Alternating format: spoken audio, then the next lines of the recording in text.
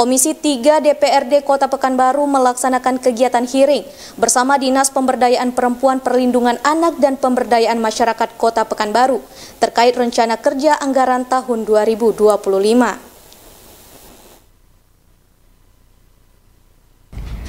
Dalam kegiatan hearing, Kepala Dinas Pemberdayaan Perempuan, Perlindungan Anak, dan Pemberdayaan Masyarakat Kota Pekanbaru, Hairani memaparkan sejumlah program kerja untuk tahun 2025.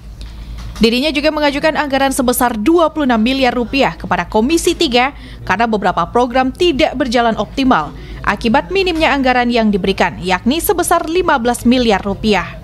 Baik, terima kasih. Hari ini kami melaksanakan rapat kerja dengan Komisi 3 DPRD Kota Pekanbaru. Kami telah menyampaikan apa saja program yang terkait dengan perencanaan di tahun 2025. Pengajuan dari kami memang secara rencana kan 26 miliar, namun kan dari anggarannya ditetapkan 15 miliar. Kita sudah sampaikan beberapa program kita, rencana-rencana kita, dan alhamdulillah dari Komisi 3 sangat antusias untuk membantu kami jika ada program yang ingin ditambahkan melalui pokir peran anggota dewan.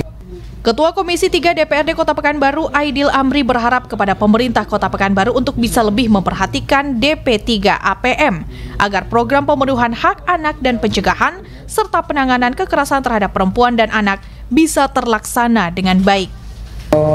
Terkait tadi sama pemberdayaan perempuan dan anak ini memang banyak kekurangan anggaran karena ini kita sangat penting, salah satunya PPA,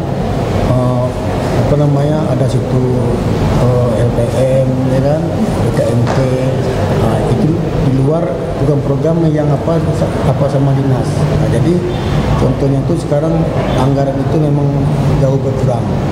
Jadi program ini tidak jalan. Jadi kita minta kepada Pemko, ini kan baru diperhatikanlah Dinas Pemberdayaan Perempuan Anak ini, karena ini memang sangat perlu untuk masyarakat Kota Pekanbaru agar programnya semua berjalan.